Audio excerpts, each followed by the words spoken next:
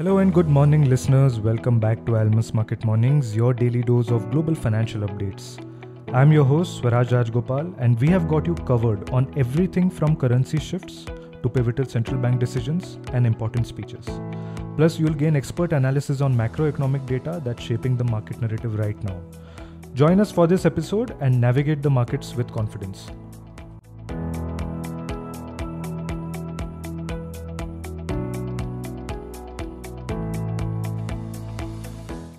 The eventful week has just started. Exit polls for the Indian election results was released on Saturday, and that definitely will have a big bearing on the market movement today.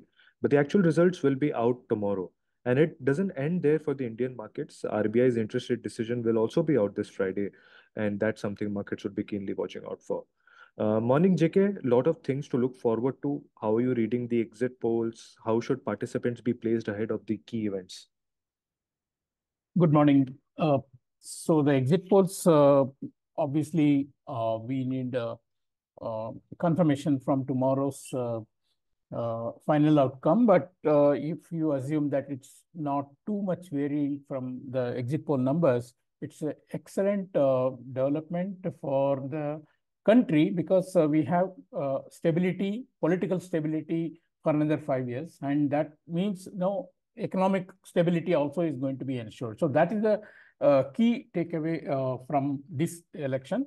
And very rarely that has happened. For 3 terms, you have a very strong government in place. But let's wait for tomorrow's outcome. But markets are unlikely to wait till tomorrow because the way we are seeing the indications from the offshore market and all that, we are seeing that markets are already trying to discount this view or rather this outcome. So we are looking at stock market rallying by more than 2%, rupee trading closer to 83.10. Might as well break 83 if market see some flows. So all that is going to be there. But yes, we will take it with little circumspection until we get tomorrow's numbers. But more specifically about the rupee, if the numbers are as good as they are projected, rupee short-term move should be very positive, and a break below 83 will not be a surprise for me, as we will not just look at the flows that are already expected, but a lot more on a long-term basis. And will the central bank stand at a higher level to absorb these flows? Very unlikely. So expectation of 80 to 50 is not out of the reckoning as far as I am concerned. And also look at it, at least for the short term. It's not just the political news, even various developments abroad are also supportive. Now, GDP, of course, Indian GDP also came better than expected at 7.8% versus 6.7% expected for Q1. It's an upgrade for the full year GDP also. But even if you think that the GDP number is boosted by higher taxes, GVA growth, which is a better indicator of growth, was better than expected at 6.3% versus expectation of 6%. So overall, the Indian macro is also moving forward. Then we had the PCE core inflation, rather PCE headline inflation on month in US coming 0.1% lower, while other parameters were as expected.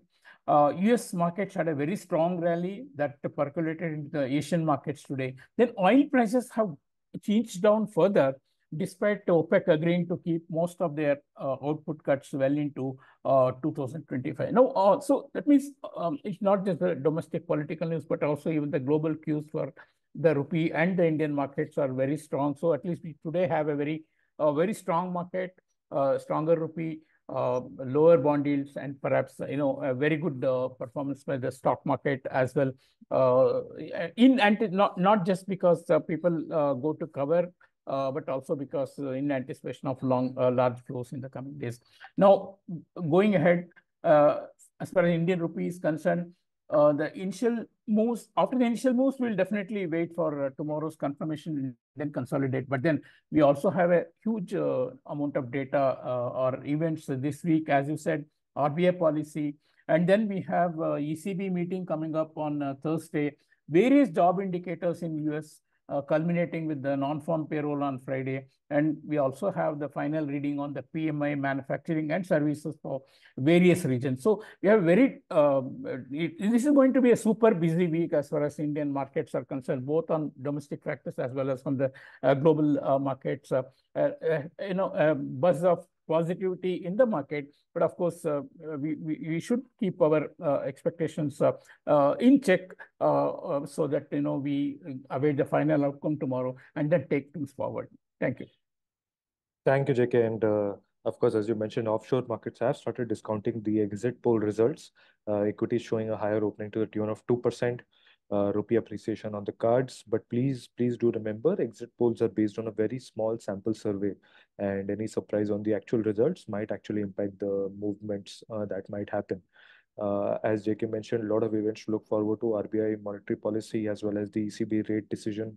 On Friday, of course, the US PCE had come on a month-on-month slightly lower. Oil prices have gone down despite the hefty production cuts in place. So a lot of things which are happening in the global markets and in the Indian markets. So do tune into this space to catch up on the latest news. That's it from us today. Thank you so much for listening.